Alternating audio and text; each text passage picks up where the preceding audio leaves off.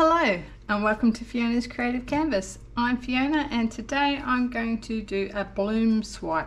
So doing an acrylic pour swipe using the Bloom recipe, which includes this house paint, the British Paints Walls Interior, and this is in a night sky colour, which is almost a Payne's grey, not quite black, and I'm going to use this pre-loved canvas. Yeah, let's see what sort of results we get. So I'm going to pour on my pillow paint, just trying to decide how to do this.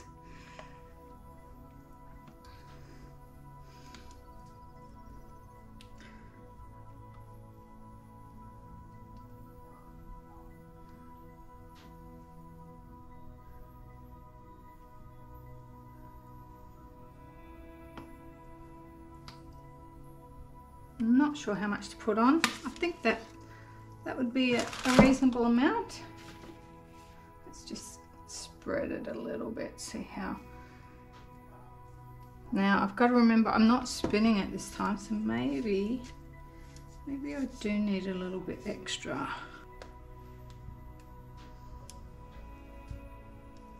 Let's try that. Now I did just give it a little shake, so it's got quite a few bubbles in it.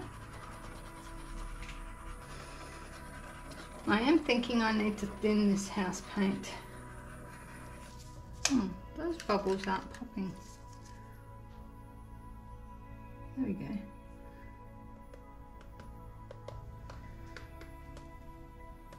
Alright, so I think I want to do a long swipe. And I'm going to pour my colours on and then swipe through them, like I do my normal swipes. So let's put some puddles down.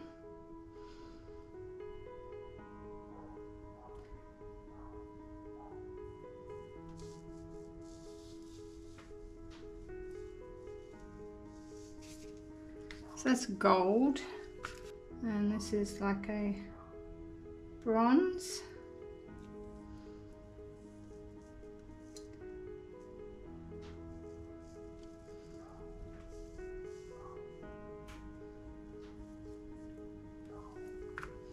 I've got some pearl brown. This is actually, I haven't mixed this one, so this is a Arteza.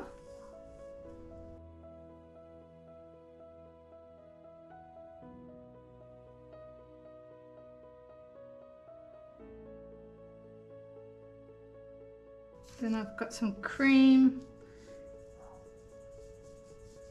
for some brightness.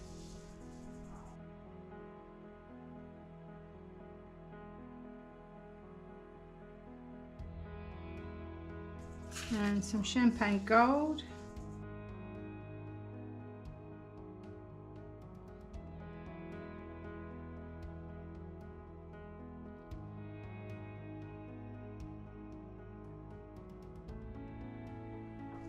And now I'm just going to fill up the areas with some extra colour.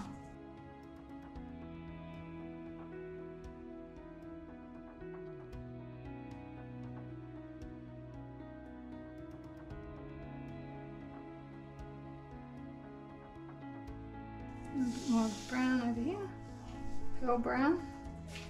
Okay, I think that should be fine. And I'm going to swipe through with my oxide black, and then I'm going to tilt it. There is a lot of bubbles in here.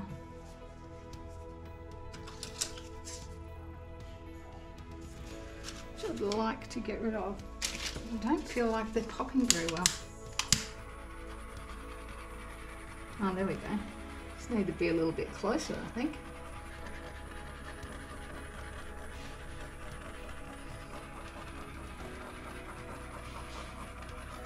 Well, I did shake the can a little bit.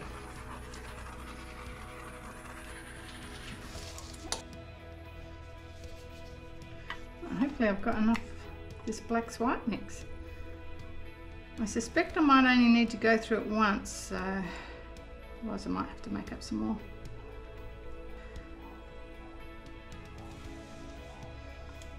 Just filling all that in.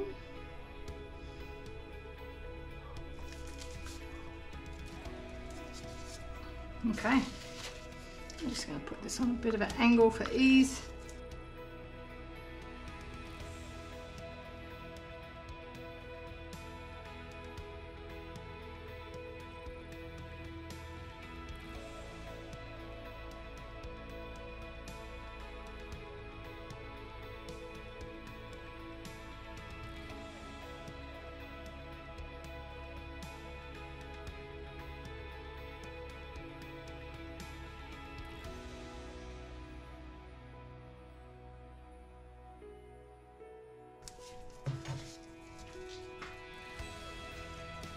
Okay, so I feel like there's a little something missing.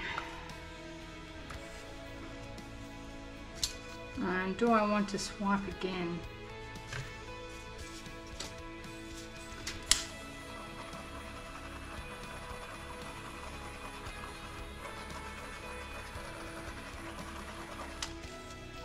And it is beautiful. I don't think I'd want to go with a big one if I did go again. Do I want to do a loaded palette knife?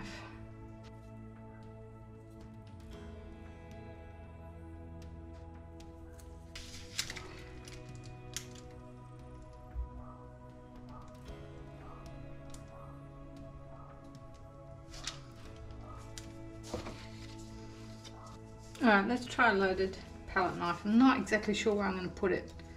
I need the lighter colours, I think.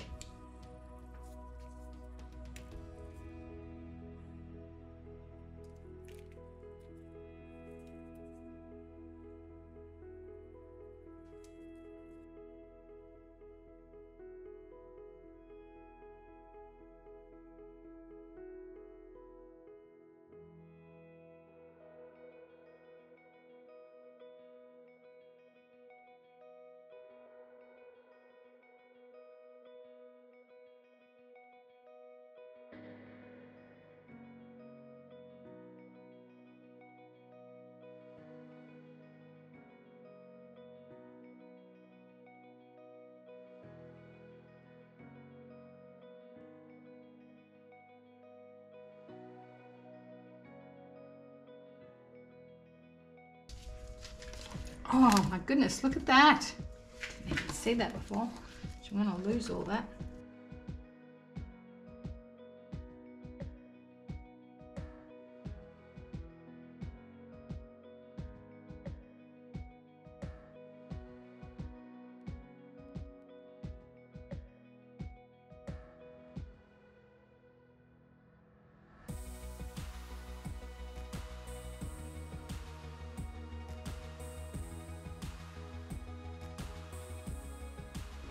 And maybe just a little bit from here.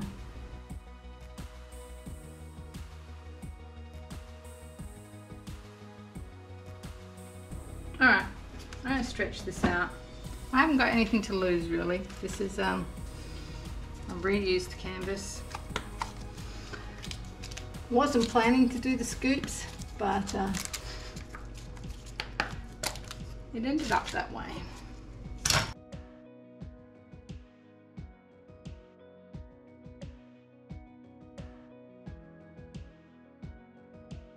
I'm going to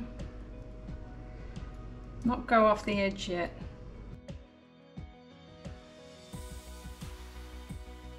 Just going to spread it out. Oh, I have gone off the edge. Alright, let's go off the edge this way.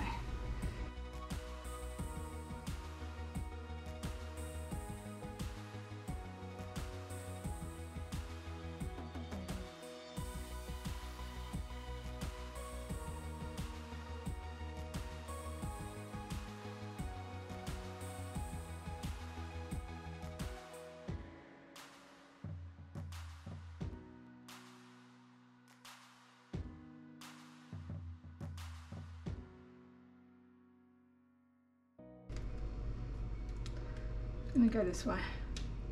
There's a lot of paint on here, so I went a bit overboard, I think.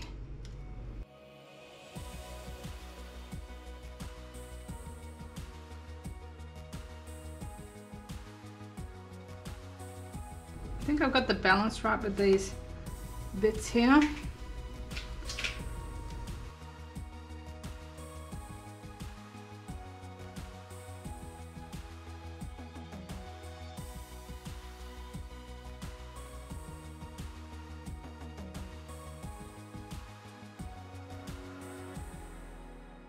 I am wondering whether I should be wearing a mask for this though, because I can smell it, and it is house paint.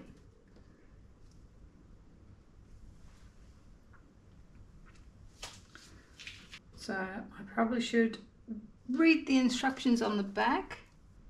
Low odor, very low VOC, it says. Alright, I'm going to pop the bubbles, and then I will bring you in for a wet look. Although I'm still deciding whether... The problem is if I tilt this way more, I'm going to lose some of that, I think.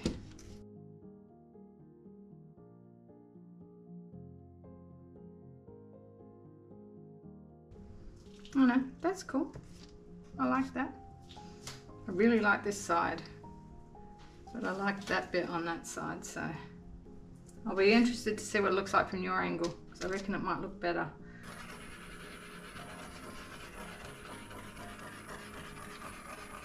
I'm getting lots of spots coming up from getting rid of these bubbles. That's part of the character.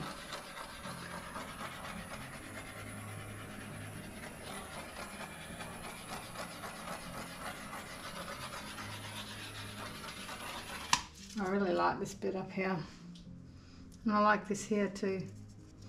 This is all like this. It's not enough variety, I think. It would have been nice to have some more colour through there, but yeah, that's why I want to tilt it more that way.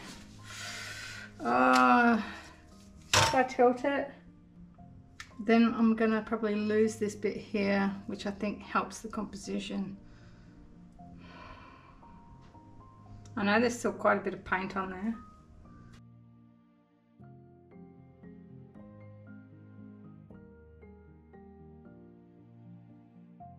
Oh yeah, that's interesting.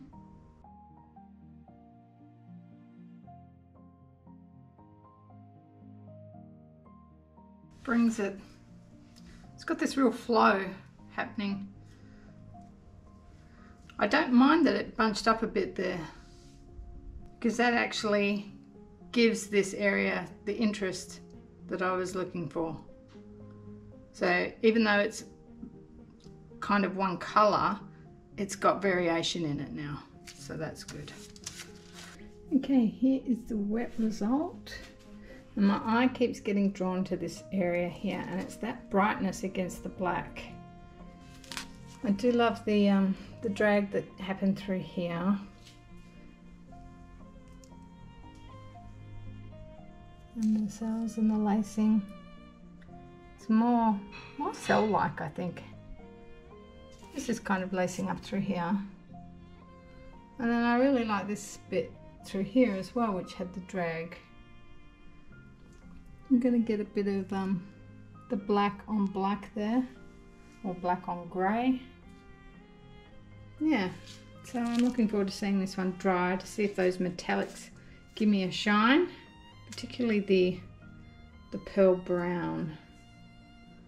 Yeah, so I'll bring you back when it's dry. Okay, here is the dry result. Let's have a look at the shine first. So that's quite pretty. So, oh, I'm losing my voice. Just going to turn it around. I'm not sure which way up I like it, but I did have a problem. So, I don't know if you recall when I was tilting it.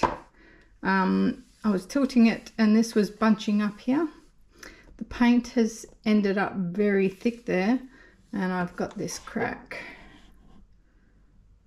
So you can actually see through to the paint underneath.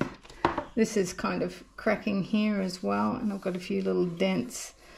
So I think for tilting it would be better if I thinned the paint a little bit more, just because when you're spinning it, the force sort of makes it evenly come off the canvas, whereas when you're tilting it you can get sort of puddles like I've ended up getting. I could go in and like paint this gold as a feature, but then I feel like I'd need to have it somewhere else. Like it'd be a bit random if I just did that bit. But otherwise, you know, I love the size of these cells through here. They look really good. And then it sort of blends into lacing. Anyway, some stuff learnt from that one. I hope you enjoyed that. And I shall see you all in the next one. Bye.